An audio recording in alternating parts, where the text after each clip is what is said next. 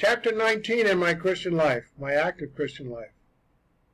ECKERD Drug Company, major drug company back in the old days, 2,800 stores, purchased by CVS Pharmacy. They just never bothered to upgrade. CVS Pharmacy was more advanced in their operations. They just took it over. But while they were doing that, ending their existence, I was a clerk. I hired myself on as a clerk, a temporary clerk. Donna was a good trainer. Font sizes were microscopic, so I could hardly read anything in my training or on the screen. But I managed through repetition and Donna's patience. I was on my own in corporate America's basement. That's where I was located, in the basement of this big headquarters building in St. Petersburg, Florida.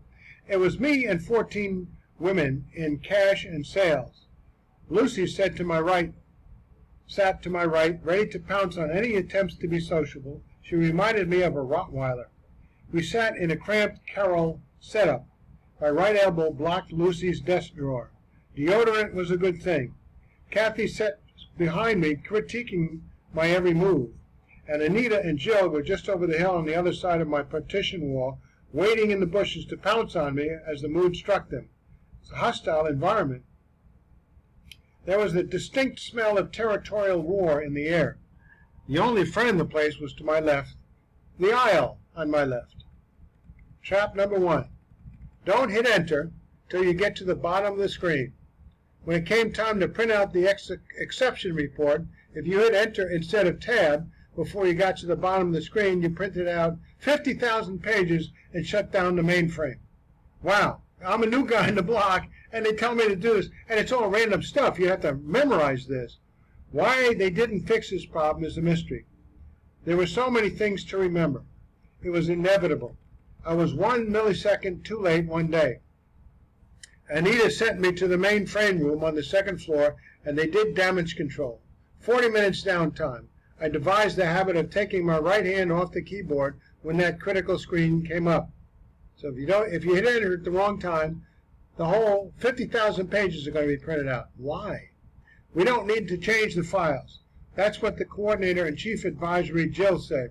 But I had 48 inches of filing to do every week, starting on Wednesday. They laid off the 2 women that did the job when Gisela saw that I was doing my job so well. 15 yards for piling on. Oh, he's the temp, no problem. Piling all the work on the temp. When they show skill, everybody that's not a temp is permanent gives the temp the work. So here I am, home alone. If you wanted to find the word chaos, go into those files. Not a single tab was readily visible. Labels were illegible, scroll in fine point. The drawers were jammed to the hilt. Everyone complained, especially from other departments. They couldn't find anything. When they did, it was too late. Filing always dragged behind the time the information was needed. And along comes Temp Man with a super case, a super cape, right? Says Filing Man. I borrowed from here and there, mainly idle equipment from departments that were moved to Utah. I gathered and supplied Pendaflex file folders, label holders, and file cabinets. I keyed in labels on my PC and began at the beginning. Jill said resistance was futile. I was wasting my time. And she warned me that I better not be doing this at the expense of something else. I was used to getting no help and attacked from the Borg. Remember Star Trek or whatever? I utilized the magic of downtime to do my new filing system instead of dragging things out. Now, this is the headquarters of ECKERD Drugs. Unbelievable, 2,800 drugstores, and this is their filing system. And I was revamping it as a temp, 1 drawer at a time, staggering the labels on Pendaflex folders. They didn't even have staggered labels, so when you look at a file, all the files were directly in the line. You couldn't read them. But if you staggered them, you could read them all without without moving things. So, 1 drawer at a time, staggering the labels on Pendaflex folders. I don't think they knew about Pendaflex. I did. Papers in the folders stood straight up and neat. You could see labels for miles. I got instant positive feedback. All our workers would go, I can't believe this. We can now find things. Things got lost so quickly. Thousands and thousands of files at the headquarters. This is an accounting department of the entire network of 2,800 drugstores. Rumors spread that there was someone who could get something done around here. This was passed on to Scott, my new manager, who was just hired to relieve Gisela from her overload. He was my buddy at first. He directed me to recommend new files to replace the beat-up, mismatched ones we were using. They arrived, 5 brand-new 5-drawer lateral files in matching tan color from the beginning. Maintenance threatened to become my instant enemy unless I set them up myself and moved out the old ones to who knows where.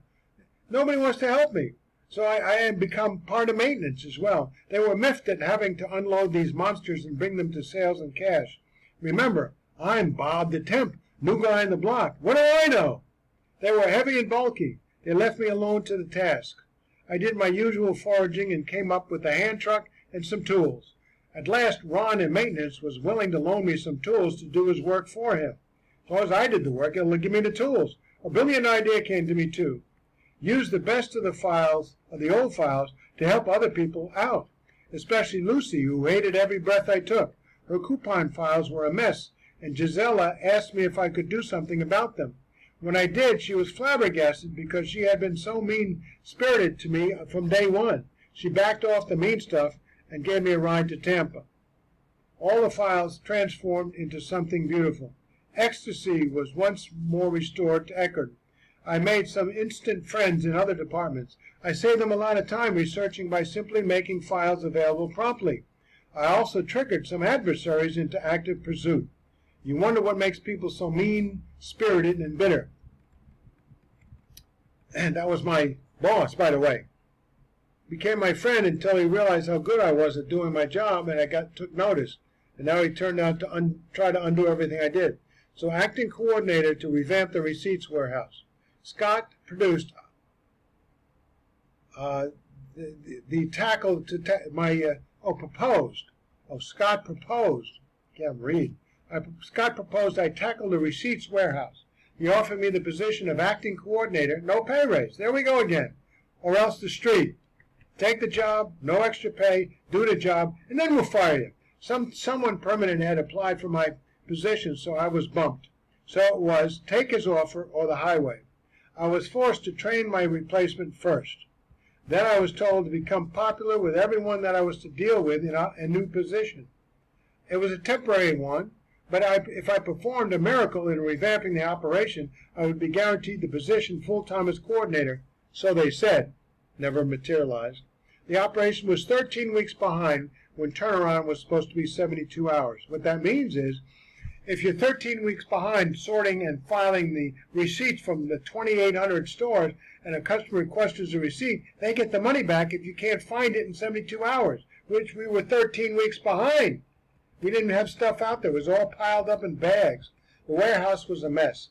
Boxes were stacked on top of one another. Some rows had rows in back you couldn't see. Contents were marked in pencil on a brown box. I thought to myself, how could anyone let this get so bad? But every step, every suggestion I took met with junkyard dog opposition. So I just went ahead with the changes without getting a popular vote. So I did a new cash and sales layout.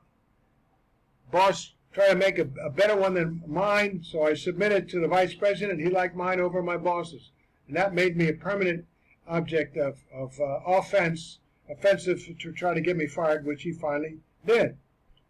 So, and then I did the energy department billing. I did all that. I did the wagon wheel flea market. So, chapter 20, I moved on from ECKERD. You can see where that was going. The better I got as a Christian, as an employee, the worse it became. You either be a good Christian and suffer the consequences, and be a good employee and suffer the consequences. Politics, always there. Chapter 21. Now am I 21 or 20? I am 21 now.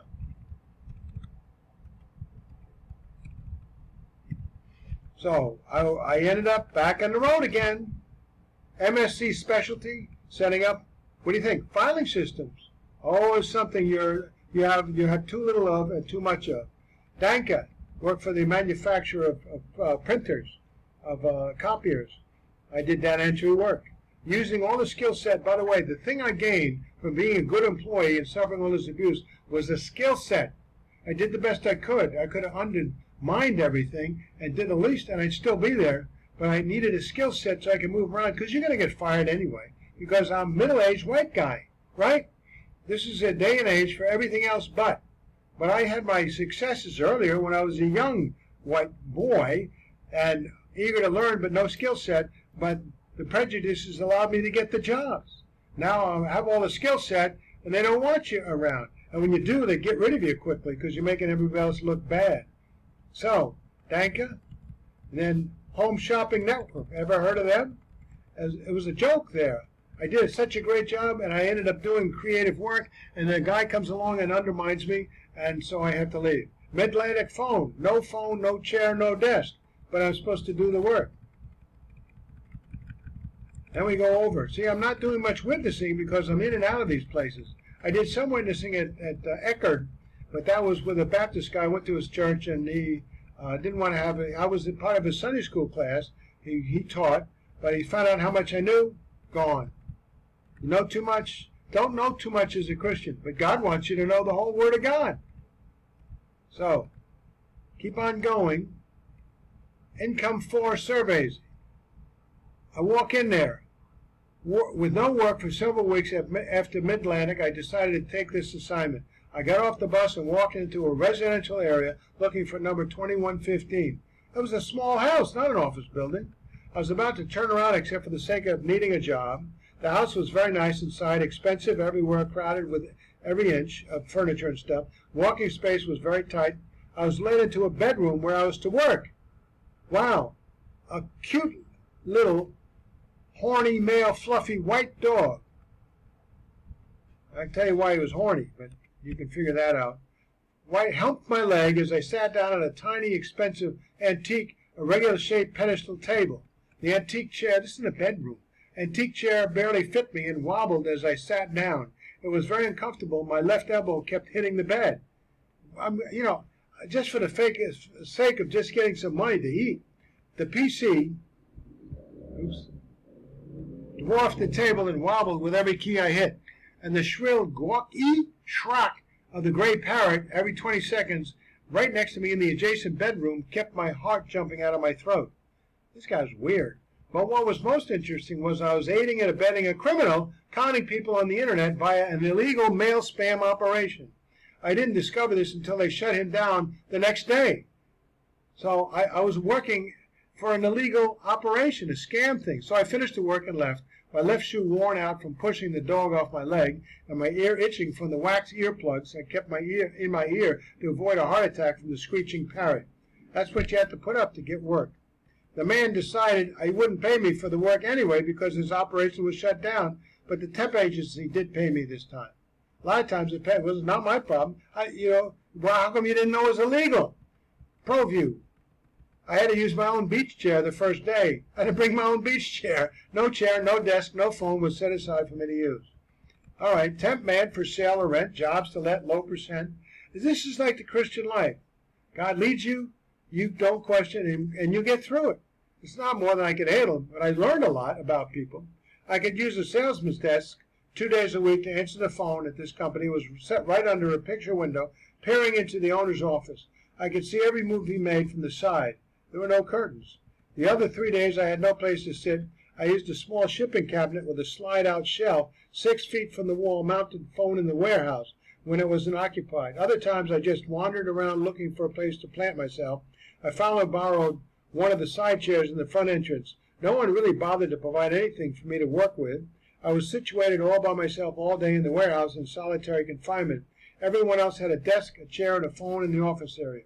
I had to answer the phone on the first ring. That was tough, seated in a chair 6 feet away with the phone on the wall. Greg liked to race me to it from the desk to keep me on my toes, because if he got it first, then they'd chastise me. When he beat me, he let me know about it. It didn't help my back any to keep jerking out of the chair to catch the phone before the second ring, and at that time my back was getting worse. Customers were argumentative about telling me who they were. Greg lectured me on not getting me the names and purpose for calling. I noticed that no one else asked who was calling. They just said, "Greg, call on line 2." I had to give full name and reason for calling. Many callers became incensed because I didn't recognize the voice, even the owner's wife on her first call. I never knew I don't know the owner's wife, what her voice sounded like. She often insisted I interrupt Tom's phone calls to patch her in on trivial matters. He did not like me doing that. This was going downhill fast. Every time I answered the phone, it created a problem. Once again, I was being set up.